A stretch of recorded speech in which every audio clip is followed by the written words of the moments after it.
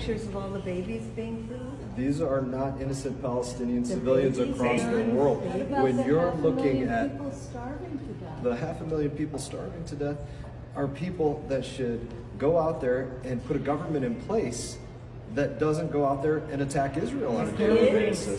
So. These kids are supposed to do that. 7-year-olds, 9-year-olds. They destroyed more infrastructure in Gaza than they did in Dresden. So that is like government. And there's more infrastructure that needs to be destroyed more of Gaza than what happened in Dresden. There's more that needs to be destroyed. And there will be more that gets destroyed. You want to see them starve to death.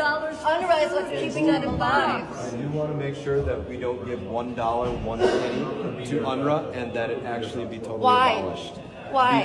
Because they were set up in 1948 to serve the refugees of Palestine. That's what they were created for. The UN created it because they were displaced from where they lived. And the United Nations was moronic for creating UNRWA. You are heartless. You can say Do you realize how heartless you are?